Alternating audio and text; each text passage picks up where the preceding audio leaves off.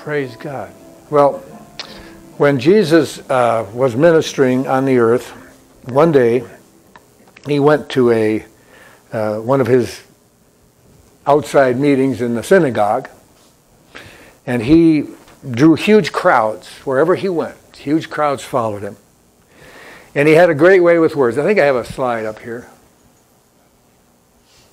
Yeah. Boy, that's blurry. Anyway, great crowds at the synagogue. One day he was speaking to this large crowd.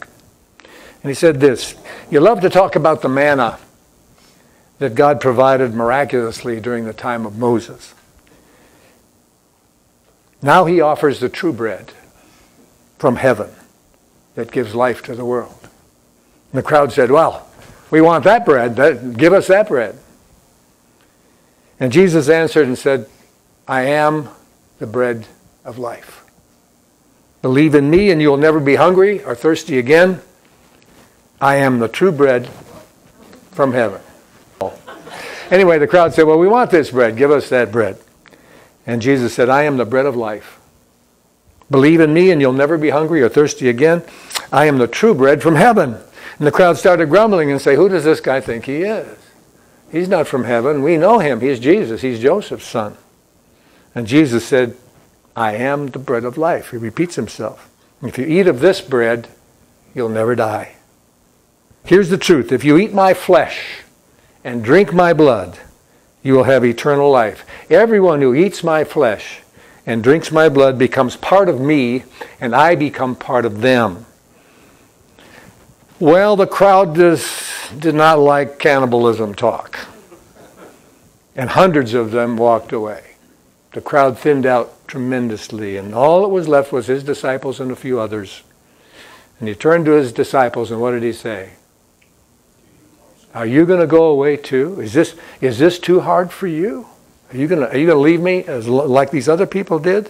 And what did they say to him? They said, "Where are we going to go?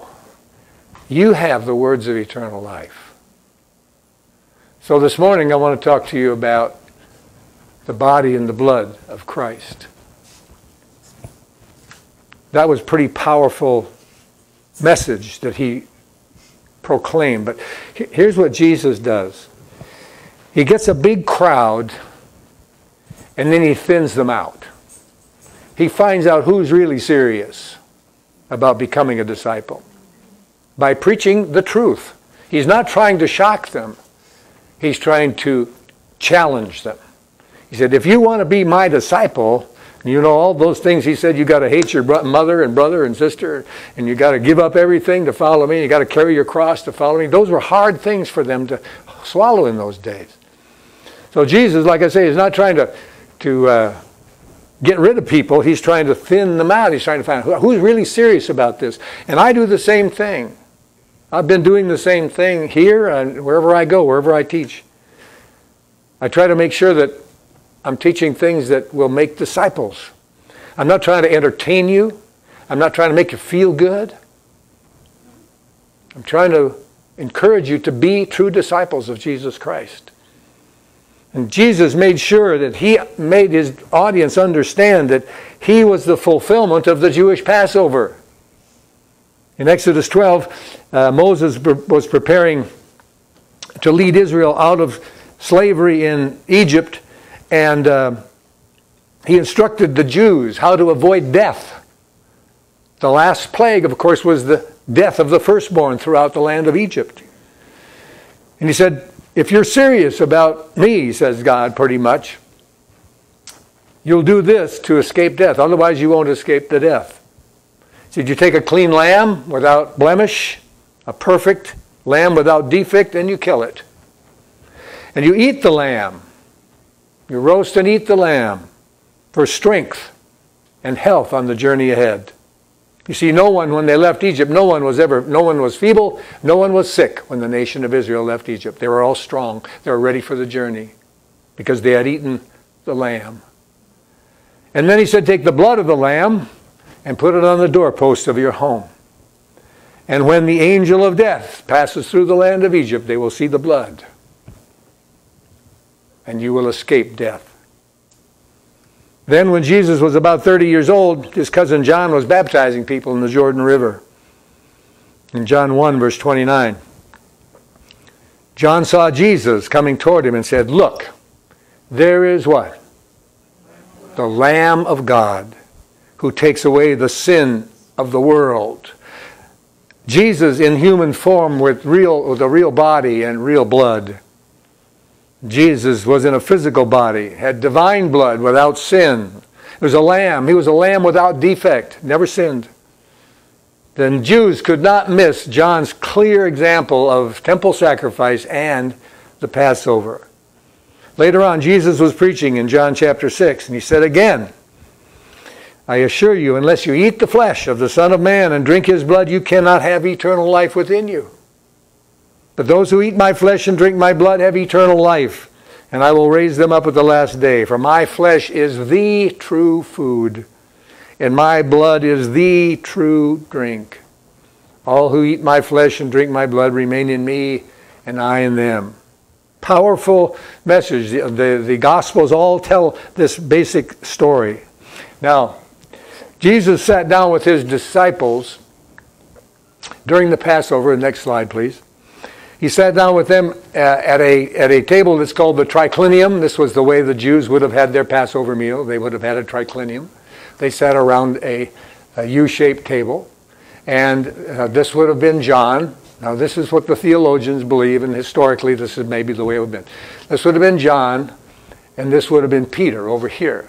They were charged with making sure if anybody came into the room with bad intent that they would protect the host. And Jesus being the host here, and then Judas. I'm not sure which one of these is supposed to be Judas, but Judas would have been to his left. And then the rest of the disciples scattered out. But that's basically what the theologians believe. This is what what Jesus called the Last Supper, but it wasn't the Last Supper, was it? He said, "I've got another supper coming. I got one coming in heaven, and you're going to be there with me for it." So he ate the Passover with his disciples prior to his crucifixion. And during that time he said these words in Luke 22. He took a loaf of bread, and when he had thanked God for it, he broke it in pieces and gave it to the disciples, saying, "This is my body given for you. Do this in remembrance of me." And after supper he took another cup of wine and said, This wine is the token of God's new covenant to save you. An agreement sealed with the blood I will pour out for you. There's the body and the blood. And when we eat the bread, we remember his body, a pure, spotless lamb without sin, for strength and health. When we drink the juice, we remember that his blood was poured out to wash away the sin of everyone who would receive him. And it would protect them from death, from the death penalty of sin. So Jesus completely fulfills the Passover. 1 Corinthians 5:7 says, "Christ our Passover lamb has been sacrificed." So his body, the flesh of the Lamb of God. John 6:48. Now you can go there. Jesus again, I want to keep reiterating it. Jesus said, "I am the bread of life. Your ancestors ate manna in the wilderness, but they all died. However, the bread from heaven gives eternal life to everyone who eats it. I am the living bread that came down out of heaven. Anyone who eats this bread will" what? "Live forever. This bread is my flesh, offered so the world may live." The bread of life. Jesus, sent by God, is the source of supernatural, eternal, physical life. You realize you will be in the New Jerusalem physically. You'll have a new body, but you'll be there physically with Jesus. Bread is considered a necessary staple for life. It sells out quickly when a hurricane is coming. We eat the nourishment of Christ by believing in him, trusting in him, receiving him as our Savior. He gives us strength for the journey ahead, this life journey. How many of you know you need strength to live this life? Yeah. You need strength. He gives us the strength we need. He gives us physical health that transcends what we would be experiencing without Him. We're healthier. You may think you're not healthy now, but you're healthier now than you would be without Christ.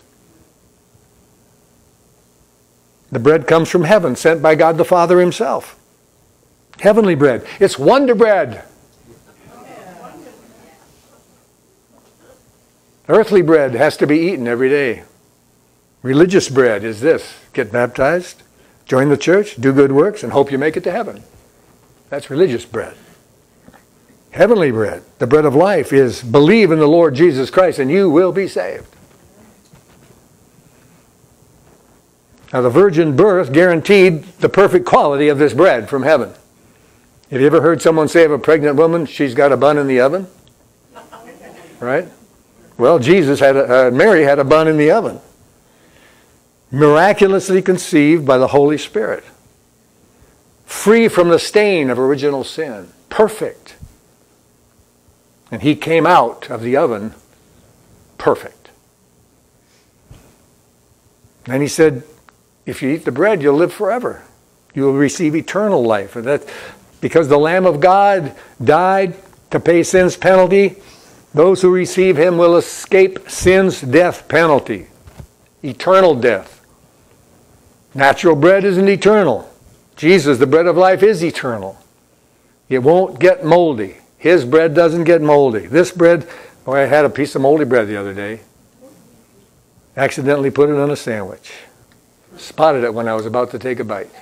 Hallelujah. I didn't take a bite. But Jesus, that bread will never get moldy, will never get old, will never fade away. That bread gives us the strength we need to live this life, as I said before. Now, His blood, then, is the shed blood of the Lamb of God. All throughout the Bible, 427 times God speaks of blood in relation to His work, as part of His work. Here's some examples. Leviticus 17:11. The life of any creature is where?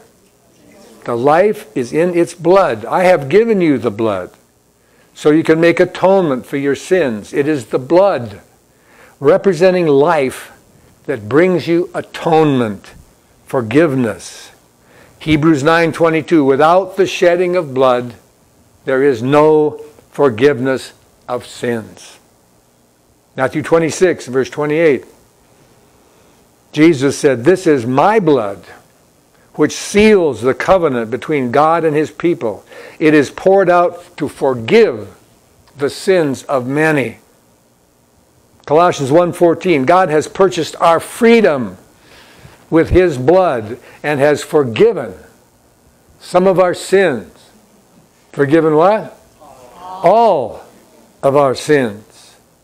From the Passover perspective, receiving His blood payment, when we receive His blood payment, is like painting His blood on the doorposts of our heart.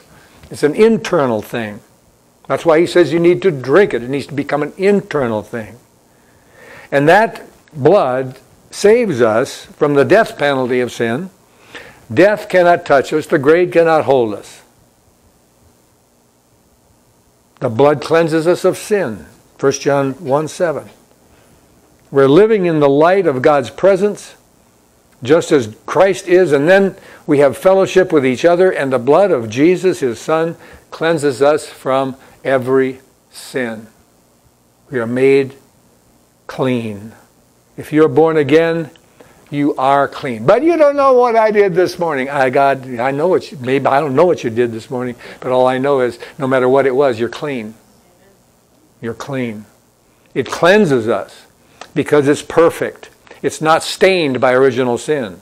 It cleanses us because it's pure. It's not polluted. It's not decaying. It cleanses us from past sins, present sins, and future sins. It cleanses us from all sins. We don't have to sacrifice Jesus again. Hello? We have been cleansed once for all time when we receive Him, when we receive His body and blood sacrificed for us. Here's an interesting commentary I ran across. In remembering Christ, as in the communion meal, what we call the communion meal, we drink juice instead of fermented wine because fermentation is a decaying process. The blood of Christ does not decay. We're born with the poison of sin in us until we receive Christ, and then His blood washes our blood free of poison. His blood is eternal. We don't have to keep drinking His blood to attain salvation or to keep our salvation. We don't have to keep drinking it. It's a one time. He died once for all time. And when we're cleansed and forgiven, it's a permanent, eternal effect. Our sins are washed away. They're not just covered. Hello? That's what they did in the Testament. The blood of the sacrificed animals covered their sin, did not wash them away. But Jesus' blood washes the sin away. They'll never again be connected. I've told you this before, but the word remember. God does not remember our sins. The word remember is made up of two parts, right? Which means do again, and member, which means join to. So God will never join us to our sin again. We are totally separated from our sin for eternity once we're born again. He will not remember. He will not reconnect our sins to us. 1 Peter 1:19. He paid for you with the precious lifeblood of Christ, the sinless, spotless Lamb of God. The perfect sacrifice. Precious means valuable and enduring. It will last for all eternity and will never lose its value. His blood is powerful. Revelation 12:11.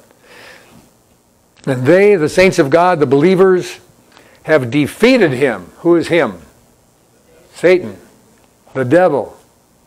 Have defeated him because of the blood of the Lamb and because of their testimony. And they were not afraid to die.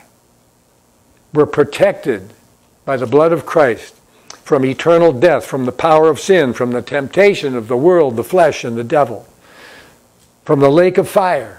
All by the blood of Christ. In God's courtroom, the devil is the accuser, and Jesus is our attorney.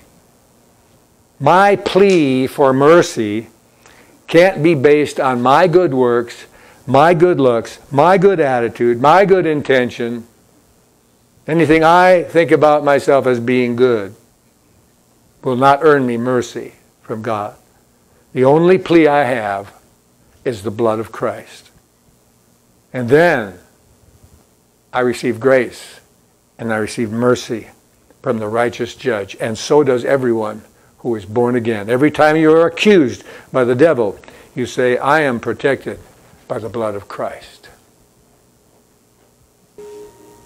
Father, I know that we have Christ in us as believers. I know you're there in each one of us. But Lord, we need to have a deeper realization of that presence in our lives.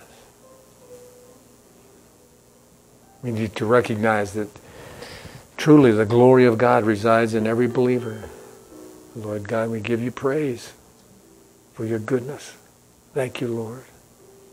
And Lord, I pray you'll help each one of us grasp the fullness of what it means to have Christ in us, in all of his majesty, in all of his beauty, in all of his glory. So when we were born again, Lord, we truly did eat of your flesh. We drank your blood, figuratively, so that we would become one with you and you would become one with us. We thank you that we celebrate